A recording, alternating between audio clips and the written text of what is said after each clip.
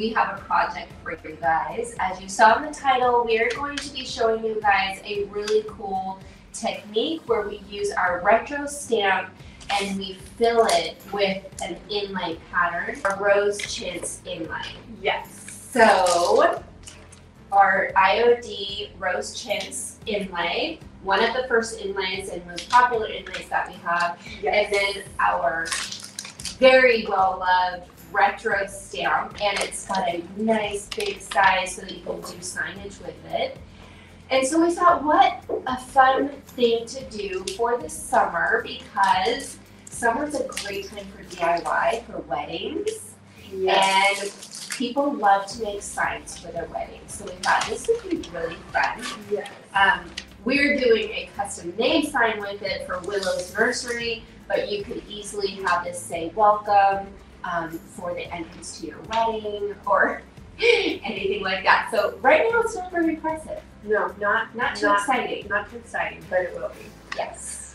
All right. So the first things first. The first thing you're going to do is prepare your inlay sheet. So in this case, we used the rose chintz.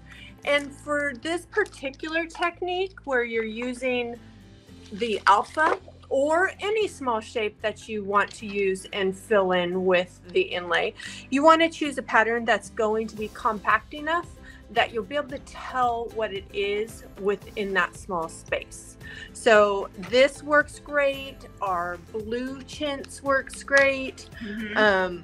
We've got a few different inlays actually that would work fabulously.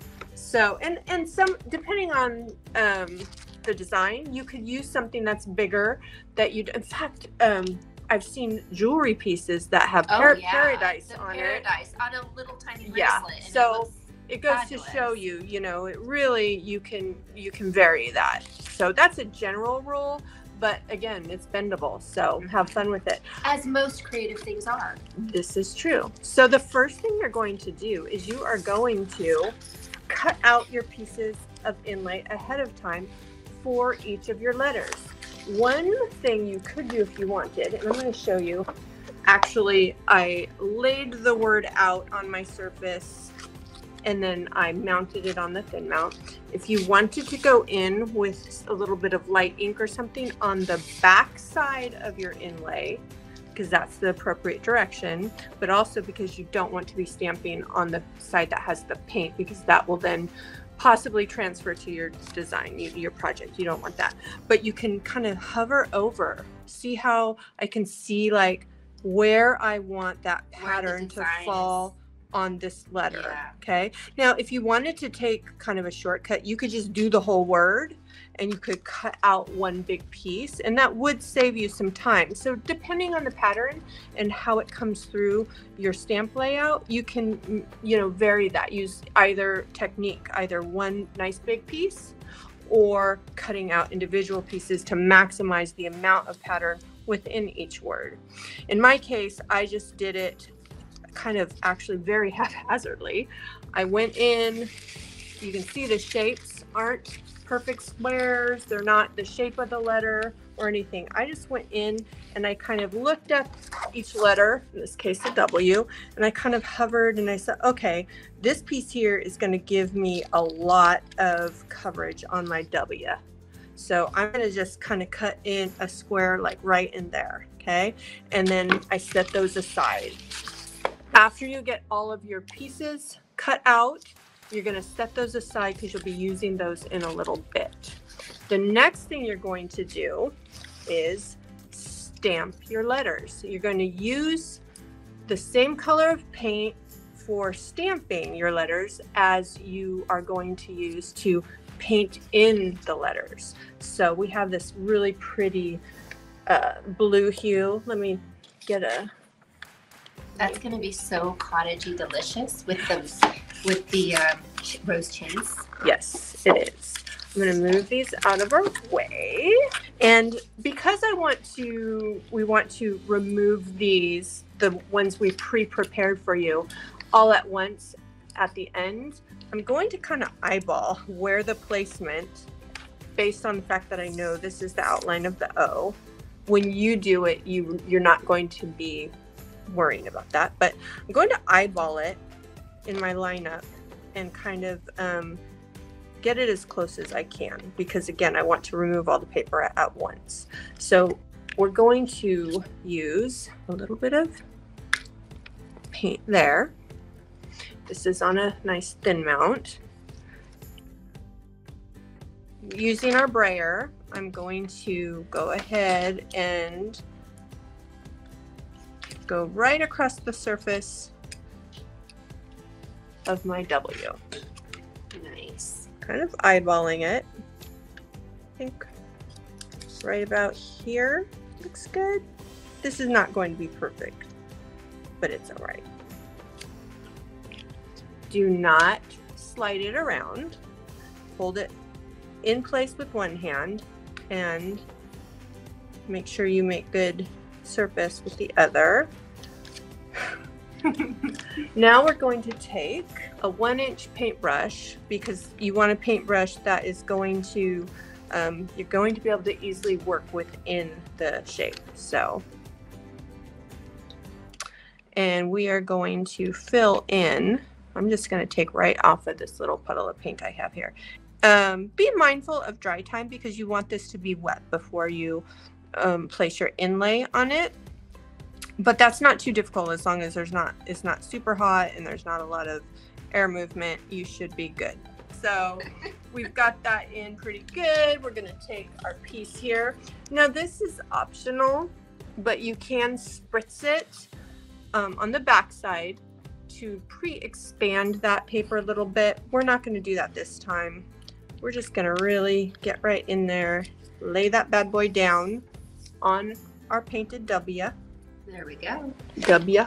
Kimberly, you are so right. She said that's the only alphabet one I don't have. I don't know why, but it's my next purchase. You have to have retro. It's absolutely so versatile. One of our most versatile alphas. You can use it for just an outline, or you can fill it in. You can do an outline and then do a sheer finish inside. And as you're seeing now, you can also fill it with patterns. So it's definitely one of those must-haves. We use it all the time. So I want to point out this, because this technique is a little different than when you are applying an inlay to a solid painted surface.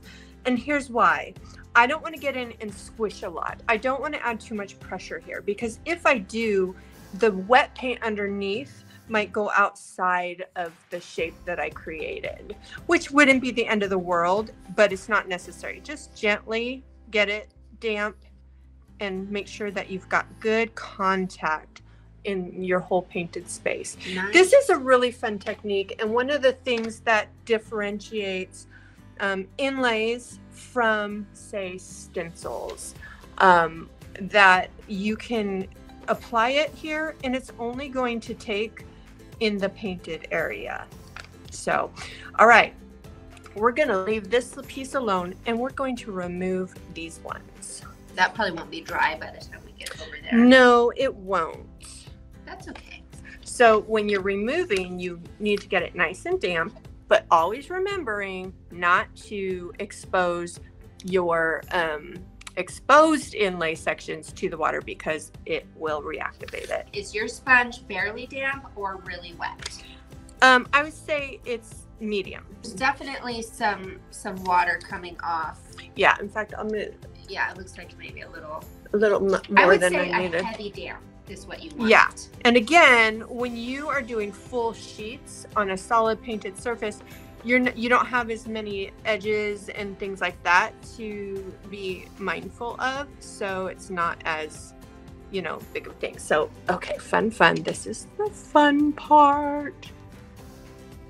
Oh, how fun is that, you guys? Stop it. Let's just set these aside. And remember, you always save your scraps.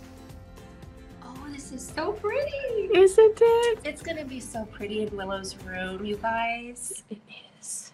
I have actually been saving a whole series of videos and photos of the evolution of Willow's nursery. Because it's not done and I don't want to reveal it until it's finished. And this is one of the finishing pieces. that I was waiting for. So I am beyond excited to show you guys. You guys, isn't that fun? If you wanted to, you could go back in with your letters with a contrasting color to pop it. You can, of course, like having to do over, I love this color combination, but I think I might even go a little bit darker to get more contrast between this beautiful blonde wood and the paint. Yeah, but you know what? Oh, you probably just said this. You could go in and outline. Yes, you could outline it, but you could use the stamp.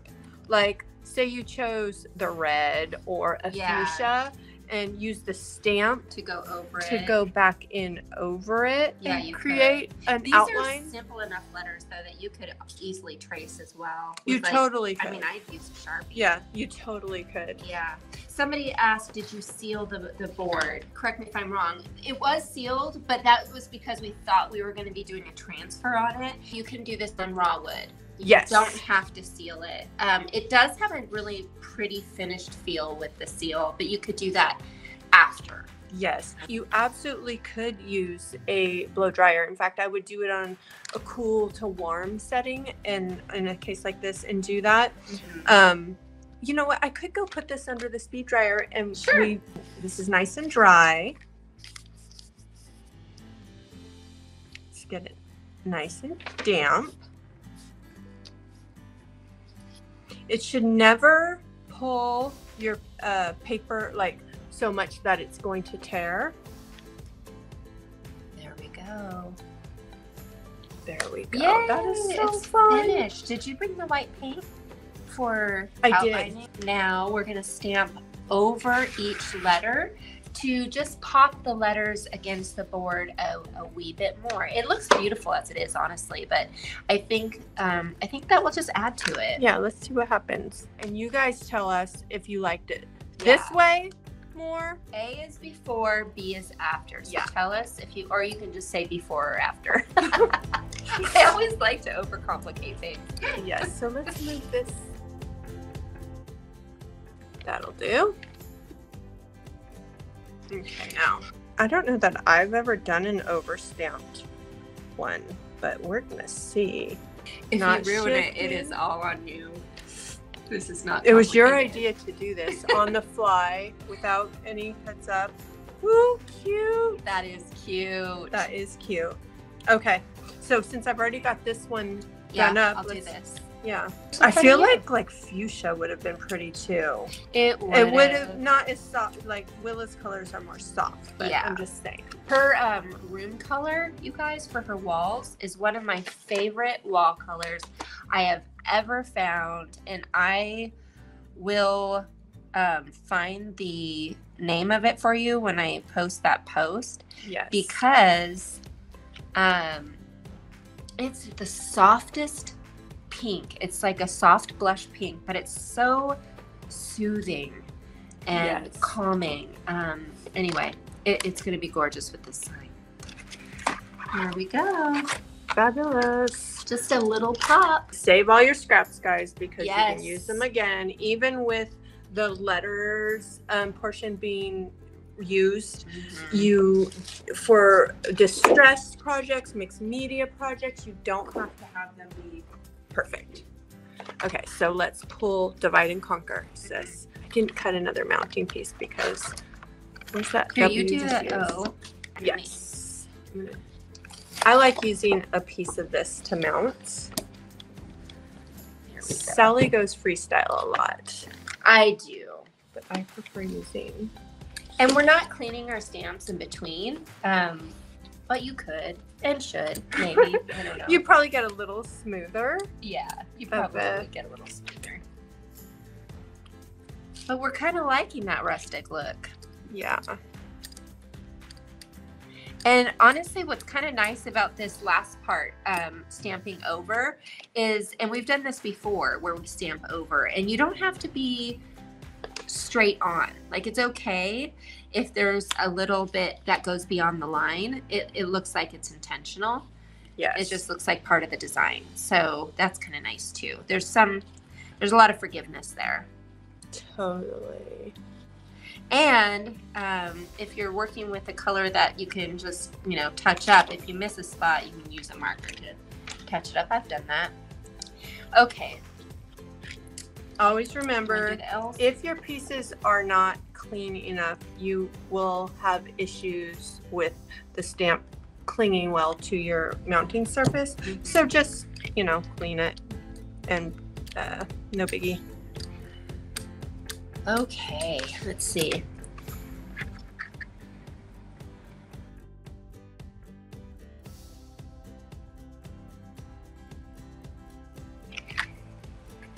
Perfect. Oh, that is That cute. was the It best totally one yet. pops it. It does. I love it. So what do you guys think? Before or after? Yes, I am curious. I feel like I like it both ways. The before had a much more, I don't know, there was something about it that felt soft.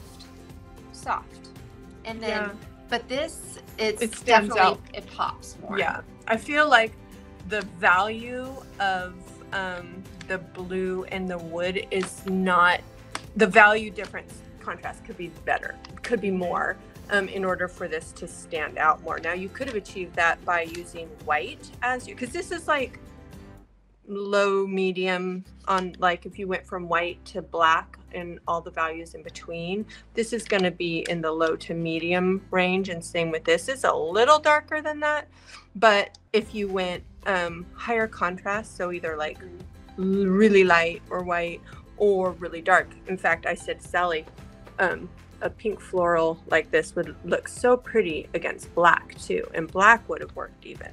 But for the case of Willow's bedroom, it didn't work with the Decor. color scheme. Yeah. Look at the, I love getting these really nice shots up close. What do you guys think? Isn't that fun? It's definitely got It's that so beautiful sweet. cottage. Yes. This is what we made today, you guys. I hope you liked our inlay alpha technique. We used our rose chintz inlay and our retro stamp. Thank you so much for joining us, and we will see you soon. Yes. Okay. Oh, don't forget to like and subscribe. Yes. And like, follow. subscribe, follow. All the things. So you get notified when we come on and you can join us. Especially when we do it last minute and without telling anybody. Okay, you guys. We'll talk to you later. Bye. Mwah.